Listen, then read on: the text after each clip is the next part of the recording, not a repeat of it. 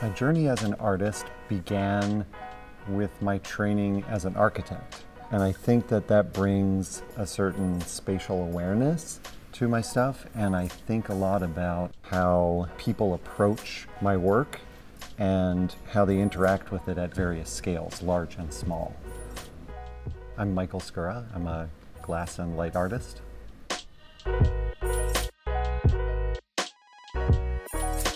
I discovered glass. I was really drawn to it as a material for its lighting effects, having reflection and refraction and transparency and translucency. It has a lot of very different qualities in the same material. This exhibition has been about a year-long endeavor so far. About 6 months of ideating and putting together the project in the space, brought all the pieces in, bringing the Epson projectors in.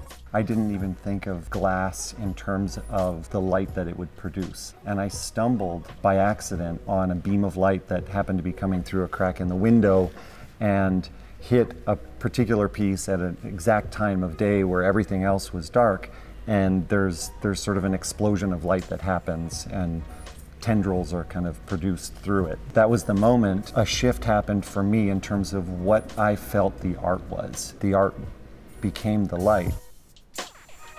At the very first onset of it, we tried using lighting, and there was no way to control the image enough. And when we just put white light on them, even if we were using like a tight beam flashlight or something, it wasn't as intriguing, and we couldn't get any movement out of it. Michael approached me to talk specifically about how to make his sculptures interactive, how to bring them to life. We both kind of had the same vision of how technology and sculpture could be merged. So the inspiration for the show is much more about seeing light in the context of darkness. There's over 1,000 pieces of glass that are video mapped and lit in various ways using stage lighting technology and 3D video mapping. And ultimately, that's what kind of produced all of this work.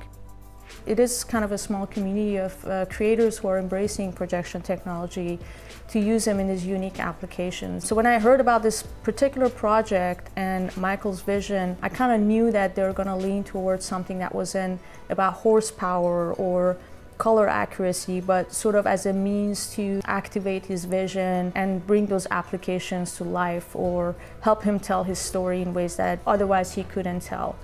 Overall, what I'm really excited about them with is the ability to have so many projectors in a space and hit from many, many angles at once without the ceiling getting cluttered with tons of ugly projectors and cables. They disappear into the sky, they're bright, and it works perfectly for what we're doing. This installation is going to be in place for a few months, so we needed to be able to start up and shut down on its own. We need it to be very hands-free, so we choose technology that will accomplish that goal.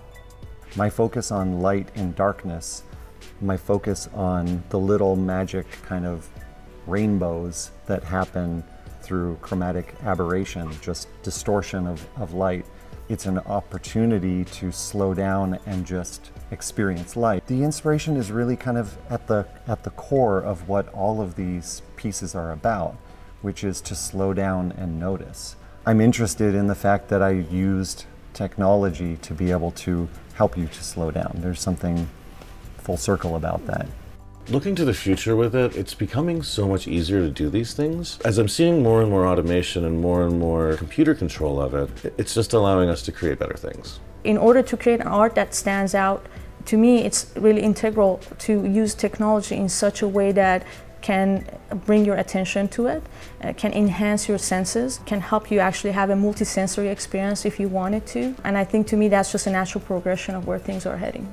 As a glass blower, I'm not afraid of using technology just to be afraid of it. I don't avoid it for that, just for the sake of avoiding it. I also don't use technology for the sake of using it. I think there'll be people that see it as a tool, and there'll be people that use it and express it for what it is.